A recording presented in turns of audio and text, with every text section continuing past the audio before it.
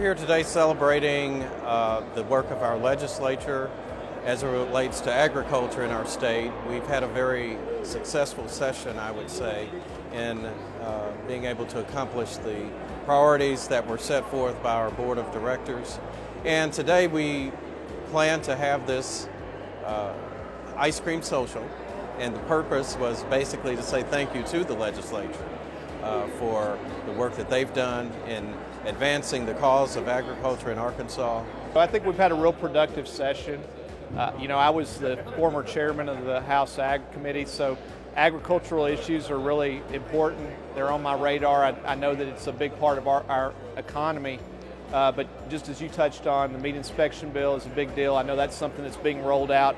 And then additionally, when it comes to the dairy bill, I know that's something Representative Eubanks and many others worked very, very hard on.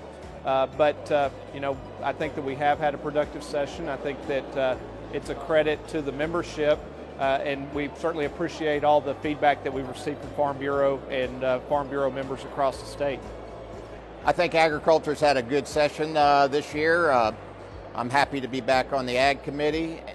It's been several sessions since I had the opportunity to serve on the Ag Committee. I think Farm Bureau has good representation. We have David Hillman, former president. We have Deanne Vaught, the chair, and myself, who have been active in the Logan County Farm Bureau for 20 plus years. Really excited about this 93rd General Assembly. I've been looking forward to getting our levy bills passed. We really had some things we needed addressed after the 2019 flooding in my district, so I was really excited about getting all those levy bills out. Another big highlight of this session was helping our dairy farmers in Arkansas to get some fair pricing.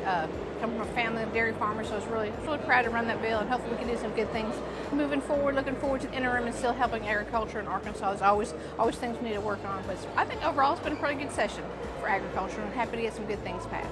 But it's been a good session truly for agriculture in Arkansas. We passed the meat inspection program. We've made artificial insemination, husbandry recognized in Arkansas. We've made working animals not to be outlawed in the state of Arkansas. That just passed off of our floor yesterday. And we've also done some stuff for row crop farmers. The plant board was a big thing that happened this session. So we've done a lot. To me, we've done a lot of great things. One that just recently passed off of our floor was the rural water tax exemption for chicken house farmers. And as a chicken house farmer of 12 chicken houses, I voted present because it does benefit me, but that's going to be a relief to some of our chicken house farmers. And of course, the dairy farmer bill that we passed for the state of Arkansas, it's going to be tremendous, and I look for a lot of other states to follow suit. I think it's great that we were the leaders in that, because we've lost all of our dairy farms.